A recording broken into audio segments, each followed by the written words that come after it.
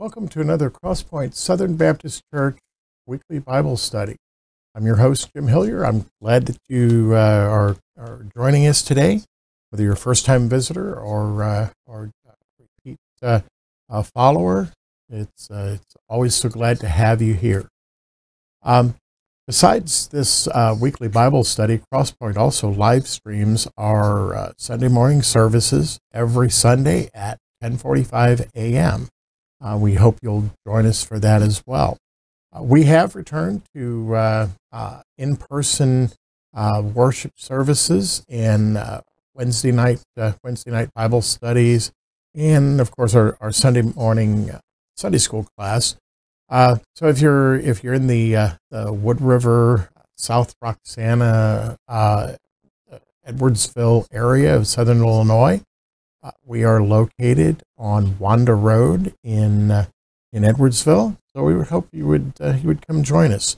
We are doing social distancing, and we ask that all folks that come into the building be wearing a mask and keep that mask in place so long as you're up, moving around, fellowshipping. And when you sit down, during the Sunday school, we have our fellowship hall set up with tables. When you sit down with your family group, you can go ahead and remove the mask. As you move to the sanctuary, we ask that you would put that back on, and then once you sit down in the sanctuary with your family, you can go ahead and remove it. Again, putting it back on when you get up at the end of the service to exit. So it's just being exceptionally cautious, even though the numbers in the area are indicating that things are getting better. We want to keep things going that way. If you're interested in getting a copy of the material that we use, both in our Sunday school class and here in our online edition, it's a book, comes out every quarter. Comes out in a small magazine format called Explore the Bible. It's published by a company called Lifeway. You can find it at www.lifeway.com, Explore the Bible. And again, it comes in a small magazine format. You can order the hard copy online. You can also get this as a downloadable PDF, so you can put it on your tablet, on your phone, on your cloud drive, wherever you want to park it, so that you can actually have it with you wherever you go.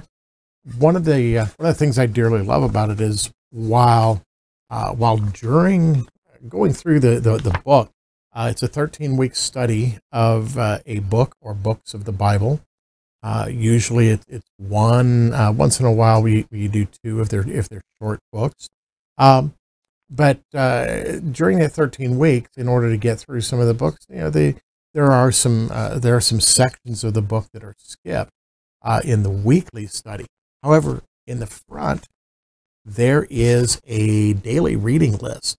Really handy. It will literally during the course of the 13 weeks, you will read all of the verses that are in the book that's being covered. I like to keep it handy along with a notebook and my Bible, and I read the verse for the day, and make notes in a journal as far as what kind of did it speak to me in a certain way? Was there a certain did it highlight something that was going on in society? Just overall, how did the verse speak? So again, it's a great thing to have. If you attend our in-person Sunday school class, we do have a number of copies of this available. Those are there as well. But this week we are starting the second half of the book of Luke. We've actually been studying Luke now for the last 13 weeks, and we are at the first part we did up to chapter 10, and now we're starting on looking at chapters 10 through 24. As we've been talking about, the book of Luke is very detailed, very very flow oriented. It's very down to the details. As we've talked before, Luke was he was a physician. He was very well educated. He was very very detail oriented, very technical. So it takes on that kind of a sense of the word. But again, this week we are starting this what's called the Spring 2021 series, looking at Luke 10 through 24, and this will be session 1. We're going to be looking at Luke chapter 10, verses 25 through 37. So if you would join me in a word of prayer, and we will get started. Heavenly Father, we come to you this morning. We thank you for the blessing of being able to get together to share your word virtually. We also thank you for the blessings that you've bestowed upon us of being able to be getting together in person and fellowshipping together and having our churches open for people to come in. Father, we just pray that you would bless that and you would keep us safe as we're reopened. Father, be with us now as we study your word, as we start our second 13 weeks in the book of Luke from the New Testament. Father, be with us now and bless the word as it goes out, and bless those who hear it. For it's in your Son's name we pray. Amen. So this week, as I said, we're going to be looking at starting off session 1 in the Spring 2021 book, looking at Luke chapter 10, verses 25 through 37. And we're going to be looking at the concept of neighbors. There's so much more to it than just the idea. But then we're going to first look at an exchange that Jesus has with one of the Jewish legal experts, and then we're going to look at a parable, how Jesus responds to that exchange, and then closing out, we'll look at a challenge for not only for that legal expert, but as well for Christians in our current day and time. Sorry. So as we move into our scripture this week, looking first at verses 25 through 29 of Luke chapter 10. Jesus has been he's been teaching and he's been traveling, been doing miracles, and as he was traveling, occasionally different of the Pharisees and the scribes would approach him and challenge him with basically looking for ways, as we've seen several times already from the very beginning of the book of Luke. Every time he would get around them, they would be challenging him and looking for ways that they could accuse him. It's one of the most difficult demands of Jesus is to love our enemies. And so when you consider loving your enemies, that's a tough one. But loving your neighbors, loving somebody that they're not your friend, they're not your enemy. They're just someone, your neighbor. It's really loving your neighbor may actually seem a little bit more plausible, because after all, if the person is your enemy, you've got a lot to overcome. But at the same time, loving someone that you don't even know is a severe challenge. But to us, a lot of times we look at that love as social politeness. Like, well, I've actually heard it spouted that that loving your neighbor is just being nice to people. Like, no, it's a lot more than that. It's a lot more than holding the door at a restaurant for a family, or nodding to someone, or if you live kind of in a rural area like we do, or out in the country, it's a very normal thing to be driving down the road in a pickup, and you see the truck coming the other way, and you just kind of give them the little tip of the hand, and they do the same back to you. You just kind of waving him. You don't know who the guy is. He could be an axe murderer for all you know.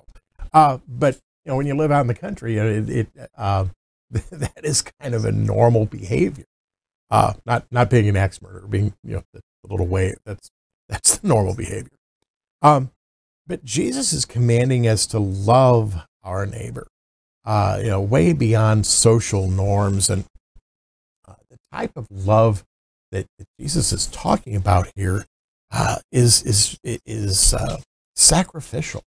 It's a willingness to treat others the way that we treat ourselves. Now, and we've talked about that recently. That love your neighbor as yourself. Well, I know a lot of people that don't think much of themselves. So if they're loving their neighbor the way that they love themselves, I feel sorry for their neighbor. But it's true. I mean, some of you may be able to relate to that kind of sensation of, well, I'm not much of a fan of myself, so should I really love my neighbor or treat my neighbor the way that I would love on or treat myself? The Christian mandate of love is that sacrificial love. That's that putting them ahead of ourselves, regardless of how we may be tempted to feel, or who they may be, as we're going to see here shortly, when Jesus when Jesus challenges this lawyer. We're going to be challenged to look at it from a perspective of people who, based on our heritage and theirs, we may be rather by default opposed to or adverse to. So anyway, let's go ahead and take a look here at what's going on. This is an expert in the law stood up to test him, saying, "Teacher, what must I do to inherit eternal life?" What is written in the law?" he asked him. It's Jesus asking the lawgiver. What is written in the law? How do you read it? And he answered, "Love the Lord your God with all your heart, with all your soul, with all your strength, and with all your mind, and your neighbor as yourself." "You've answered correctly," Jesus told him. "Do this and you will live." But wanting to justify himself, he asked Jesus, "And who is my neighbor?" Now there's a lot going on right here. So let's kind of dig into it. First of all, this expert in the law, he's Jewish. He's probably a scribe. He may be a Pharisee. We don't know for sure. It's just that he's an expert in the law. So he stood up to test once again. They're looking for an opportunity to see if they can prove Jesus wrong, if they can catch Jesus up in saying something that is not scriptural, that is blatantly heretical, based on their understanding. And as Jesus, and I've pointed this out week after week after week, as we've been going through the book of Luke, Jesus has this penchant for answering a question with a question. He very often leads the person asking the question to come to a conclusion or come up with an answer, and then he validates that answer, or he gets them to drive deeper. And in this case, it says the law expert says, "What must I do to inherit eternal life?" Well, first of all, an inheritance isn't something that you can earn. Okay, you get that? What must I do to inherit eternal life? I've mentioned week after week. Don't worry about the do, worry about the who. Don't worry about what can I do, because there's nothing in the world that any of us, not a single one of us, there's nothing that any of us can do to earn eternal life.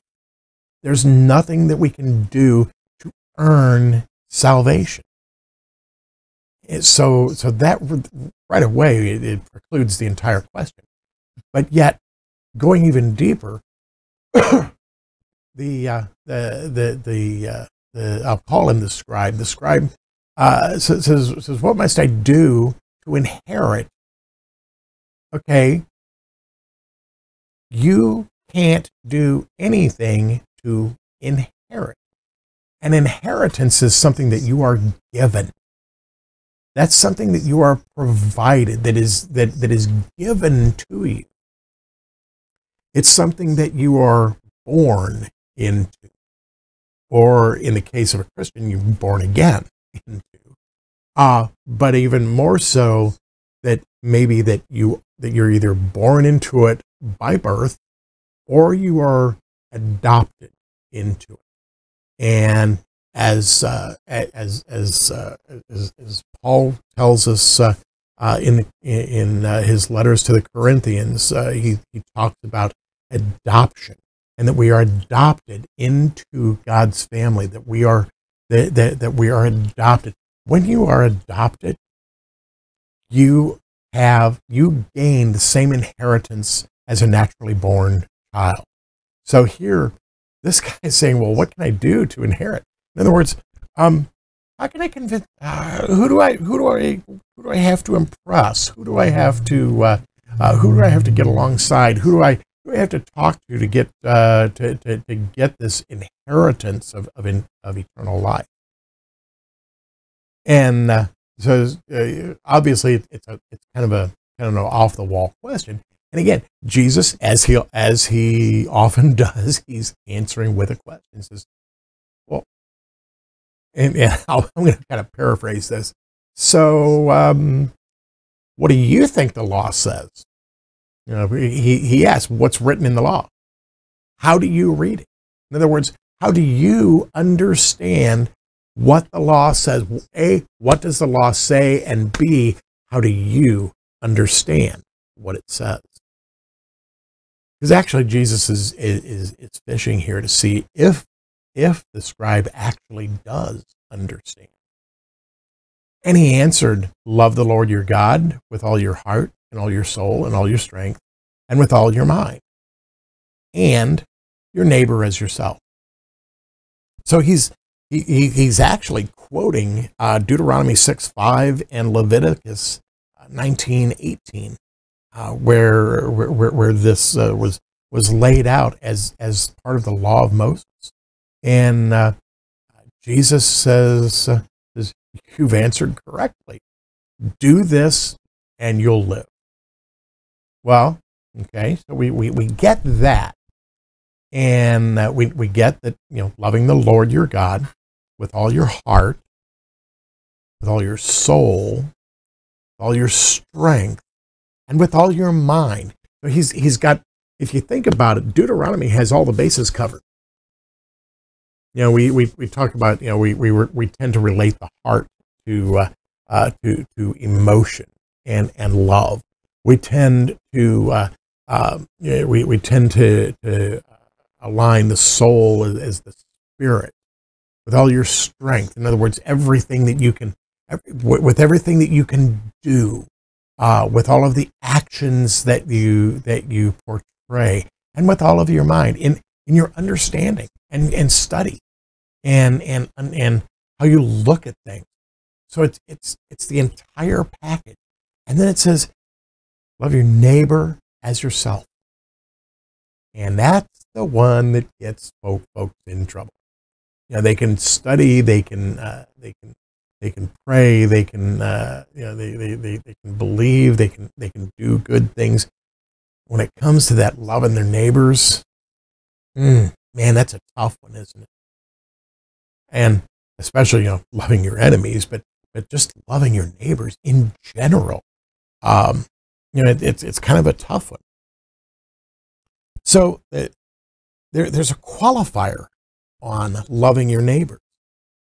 The qualifier being love your neighbors as yourself. And this is what I was talking about earlier. When you hopefully you some of us need to love our neighbors more than we love ourselves, or actually some of us need to love ourselves in loving God.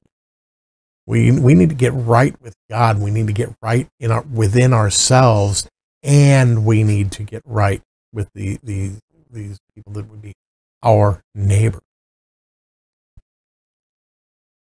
So he's at this point, Jesus has bounced it back on him, and he answered it correctly, and Jesus said, do this and you'll live. But now get this, verse 29. I love this. But wanting to justify himself, he asked Jesus, and who is my neighbor? In other words, okay, yeah, I can probably do that, but define for me my neighbor. How big does that have to get? Is it just, okay, the guy that lives to the left and right and front, and the guy that lives behind me, he's across the alley, so he's not really my neighbor. Or the guy up the road, or just how big does this neighbor thing have to be? He's wanting to justify himself. He's wanting to be able to prove, not to prove to Jesus. He doesn't care. He really doesn't care about proving himself to Jesus. He wants to prove himself to himself so that he can be comfortable in saying, I love my neighbor. I love my neighbor. I love my neighbor as I love myself. I am just such a great guy. But can't I pull in who my neighbor is? Does it have to be everybody? So here's where he's basically still chasing after, what does he have to do? What is the minimum requirement that he can get by with? He says, what must I do to inherit eternal life? And Jesus says, okay, here's this, and there's this piece. And he says, but how much of that do I really have to do?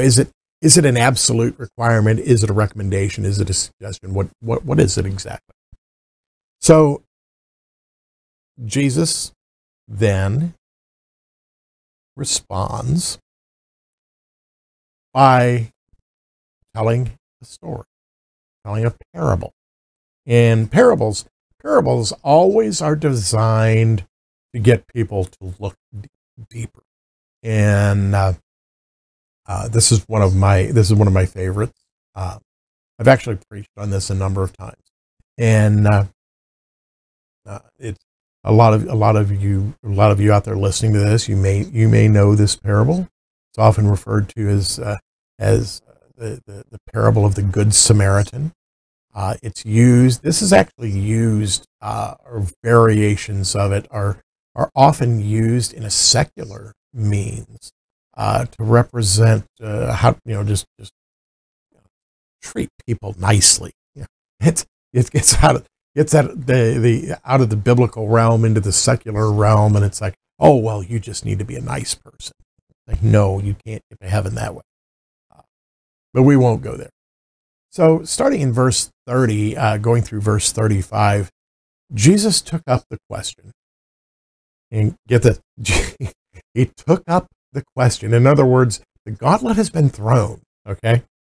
Jesus took up the question and said, a man was going down from Jerusalem to Jericho and fell into the hands of robbers. They stripped him, beat him, and fled, leaving him half dead. A priest happened to be going down that road. When he saw him, he passed by on the other side. In the same way, a Levite, when he arrived at the place and saw him, passed by on the other side. But a Samaritan, on his journey, came up to him, and when he saw the man, he had compassion. He went over to him and bandaged his wounds, pouring on olive oil and wine. And he put him on his own animal, brought him to an inn, and took care of him. The next day, he took out 2 denarii, gave them to the innkeeper, and said, take care of him. When I come back, I'll reimburse you for whatever extra you spend. Now, this has been and can be preached half a dozen different ways, I'm not going to preach, or at least I'm going to try not to preach today. It is after all a Bible study. But again, he had wanted to know what he could do. So this parable, first, it says the man going from Jerusalem to Jericho. You need to understand that the road from Jerusalem to Jericho was 17 miles of road, but it went back and forth, back and forth, back and forth. It dropped in elevation from over 2,500 feet above sea level to approximately 800 feet below sea level down at Jericho. So it's a very steep road. It's obviously it's not roads like we have. They're not nice paved roads. They were footpath and animal cart and animal roads. But along the way, there's a lot of crags and crevices where robbers would hide and attack travelers as they were going back and forth. And a lot of times, people would travel up to Jerusalem, whether it was to go to the temple, maybe go to the market, maybe buy some things, and they would come back. And as they were coming back, these robbers would fall on them and steal everything. They'd beat them, take everything they've got, and leave them for dead alongside the road. And that's what happened to this poor guy. So along comes a priest. Now, it doesn't say that specifically which direction he was going, but it says that he was going down that road. So we can assume, that the traveler was coming. He said he was going from Jerusalem to Jericho.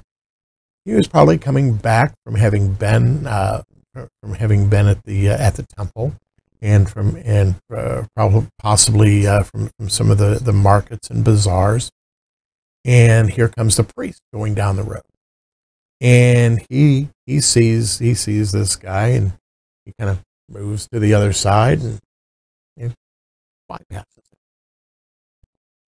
And we're not told specifically if the one that was that had been beaten was a Jew or not, but we kind of gather that maybe he was. So then along comes a Levite. Now, the priests, we know they're doing their service in the temple, and doing various things in the synagogues, and that the Levites were actually descendants of the tribe of Levi, and they assisted the priests. They provided backup. Kind of a loose connotation to today's deacons. Okay, so he comes along, he sees the guy, and again, over to the side, up our side of the road, down. It's I don't see him. I don't see him. I don't see him, and just went on his merry way. Probably neither one of them ever give a second thought to this poor guy laying there at the side of the road, half dead or dying. Now, there could be a couple of reasons for that. Number one, an easy answer to it was that they may have been, they may have saw what kind of condition the guy was in, and they may have been afraid for their own lives because there was opportunity where wherever the robbers were that had done this to this poor guy, if I go over there and I look, they may jump me, or and we see this, we've heard of this, and we've seen this in the news for over the years. He may have been bait, kind of like somebody hitchhiking alongside the road. They look, they don't look threatening at all, but when you pull over and as they're talking to you, their friends jump up out of the bushes and attack the car. Well, the priest and the Levite, they may have been thinking along those lines. We don't know. I'm just throwing out conjecture. I'm not saying that this is scriptural. But it's kind of just an understanding of mindsets. But again, they may have considered that there may be the robbers may be waiting for the next victim, or they may be thinking that this guy is bait to get somebody to come over and look at him, and while they're bent over looking at him, his buddies are the robbers, and they jump up and take them out. Another scenario that would be possible for the priests and the Levites. The priests and the Levites by Jesus' time had become extremely arrogant. They had become extremely self-centered, and they served God. They had become extremely pious, and they were, they knew everything. They did everything right. They were in charge. They were above. And according to Jewish law, being around, being close to, and potentially handling a dead body or someone who was very near death would make them ceremonially unclean. That meant that they had to they were defiled for 7 days, and that required them to go through a purification ritual. So stopping for them, from a perspective of their piety, was dangerous. It was inconvenient, and it could be costly. So next we have the Samaritan. Now, let's understand the relationship between Jews and Samaritans, and we've talked a little bit about this at least once before. Samaritans, to share just a little bit of history about the Samaritans. Samaritans were, shall I say, they were descendants of Jews who who intermarried with non-Jews or Gentiles. Okay, so they became they became outcasts. We have doctrinal, I'll say, doctrinal representation in certain denominations nowadays, where if you marry outside of the denomination, you are excommunicated. You are no longer considered part of that denomination, and the only way to get back is to bring that other person in, and a lot of times even that isn't good enough. Normally when that person, if you're wanting to marry outside the denomination, you have to get that partner, that intended partner of yours, to join the denomination and go through whatever hoops and rituals there are to become part of the denomination, and then it's okay for you to marry them. But the key is that the Samaritans were descendants of Jews who over the last few hundred years or so had married outside of Judaism, and they were considered unclean. They were considered rebellious. They were considered idolaters. They were absolutely despised by the Jews. And the stronger the faith the Jewish person had, the greater their hatred for Samaritans. Well, Samaritans felt the same way. It's pretty easy to hate somebody that hates you. So when you have this, you have the strong Jews that every word out of their mouth towards Samaritans is derogatory. I mean, what we see here is, folks, racism isn't anything new. Get over racism, because it's nothing new. It's 2,000 years ago and before, there was racism. The Jewish people, this person is descendant of Jews, but they married a Gentile.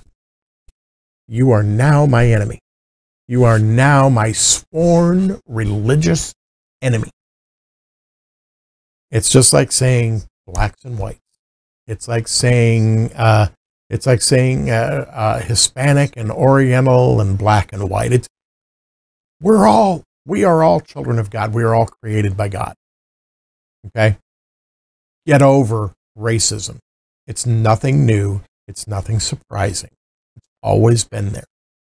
And in this case, here's where the rubber meets the road. The Samaritan, on his journey, came up to him. When he saw the man, he had compassion. This ultra-pious Jewish priest and the ultra-pious Jewish Levite looked at this person and put themselves first. Oh, I don't want anything to do with that person, because of, whatever the reason was.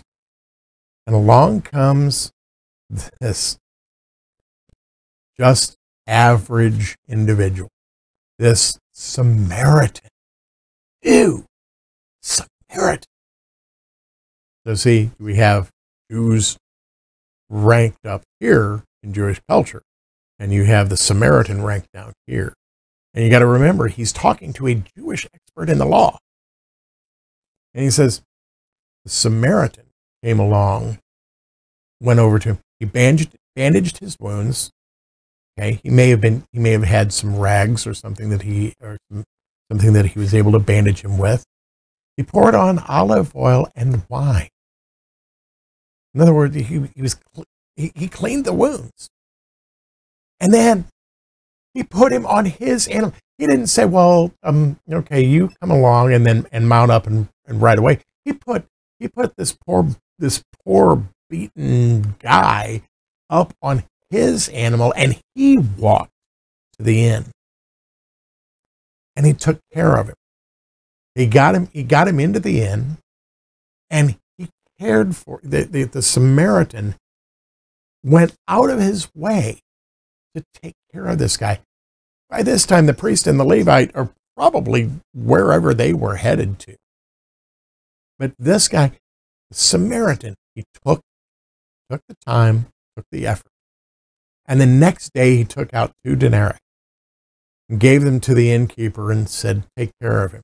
When I come back, I'll reimburse you for whatever extra you spent. Now 2 denarii. Denarii it was a coin of the day, and it was a day's wage for common labor. So this guy takes out 2 days' pay. Now, it would normally pay for if I'm not mistaken, it would pay for about a couple of weeks of lodging. Doesn't necessarily take care of any extra expenses. But the Samaritan, not only did he personally take care of the guy, but he made arrangements with the innkeeper. Says, okay, this will get him his lodging for a couple of weeks, and then if you incur any other expenses when I come back, as I come back through this way, I'll pay you back whatever else you spent. I mean, he totally went above and beyond for somebody that on a good day would hate him, and on a worse day wouldn't. And we're not told who the traveler was. Just that he was a traveler. So we don't know. We don't know who he was. We don't know if he was Jew. It really doesn't matter that much. But if he was a Jew and he had been conscious because of the hatred between Jews and Samaritans, if he was a Jew and he had been conscious, he would have tried to tell the Samaritan to get away from him. Because as we see later in Luke, in the case of the woman at the well, when Jesus encounters the Samaritan woman, her response to him was, "How dare you, a Jew, ask anything from me?" Because a Jew wouldn't ask a Samaritan for something; they wouldn't take anything from a Samaritan. But again, here we have the scenario where the Samaritan is the one that goes above and beyond for someone, not only that he doesn't know, not only is he just some stranger, but is potentially what would normally and socially be an enemy, and he took care of it. So as we move forward, the last couple of verses here, so Jesus says, "Which of these 3 do you think proved to be a neighbor, the man who fell into the hands of the robbers?" "The one who showed mercy to him," he said. Then Jesus told him, "Go and do the same." Now, this isn't to say that that by some action or some activity or something that this law person, lawyer, that by some action that he takes that he would inherit eternal life. That's not what this is saying. What it's saying is the guy identified without even realizing. He identified who proved to be a neighbor. Not whose neighbor was he, but who proved to be a neighbor. Who did the right thing, and it was the Samaritan. And you notice that this guy, he couldn't even bring himself to say the word. He says, which of these proved to be the neighbor? The one who showed mercy. He wouldn't go so far as to say, well, the Samaritan. Like, no. Get that out of there. I can't say the word. It was the one that showed mercy. And Jesus tells him, go and do the same. In other words, your neighbor is everybody. Your neighbor doesn't look like you. Your neighbor doesn't necessarily speak like you. They don't necessarily even speak the same language. Your neighbor doesn't believe like you. Your neighbor doesn't live like you. They may not dress like you. They may not smell like you. They may not have the same color of skin or the same shape of the eyes. They are everybody. We are all God's children, and we're more than that. We're more than just each other's neighbor. We are each other's brothers and sisters. We have brothers and sisters in Christ, but at the larger scale, we are all each other's brothers and sisters. And we need, and I'm going to get on my pulpit here for a second. We need as a society to quit with the racism thing. Not just being racist, but calling everything racist. We need to step away, and we need to realize that we are all each other's neighbors. There is none below being our neighbor. So what are we supposed to take away from this week? Well, first of all, Jesus exposes our attempts to justify ourselves. You saw that. Jesus knew that this guy was trying to prove that he had done enough. That he was okay. He was good to go. And Jesus exposed that attempt for him to justify himself. Jesus communicates with us in ways that we can understand. I mean, he laid out this story. Trust me, this lawyer knew the road the road that Jesus was talking about, and he was from the area. He knew that road. He'd probably traveled that road many times. So Jesus speaks to us in ways that we can be familiar with, and reveals things to us that way. And he expects us as his followers to extend grace for all, to all. He expects us to go beyond the boundaries of denomination, go beyond the boundaries of faith or lack thereof, to go beyond the boundaries of national heritage, national origin, race, creed, color. To go beyond all of that, and to view all people as our neighbor. So here's this week's memory verse for you. He answered, "Love the Lord your God with all your heart, with all your soul, and all your strength, and with all your mind, and your neighbor as yourself." That from Luke 10:27. So again, thank you for joining us again this week. And if you would join me in a word of prayer, and we'll close out. Heavenly Father, in your Son's name, we come to you. Nothing special, no one special. But Father, just blessed to be one of your children, blessed to have been made in your honor, blessed to be able to come together either in person or virtually to experience your word and to learn what it is that you would have us to learn.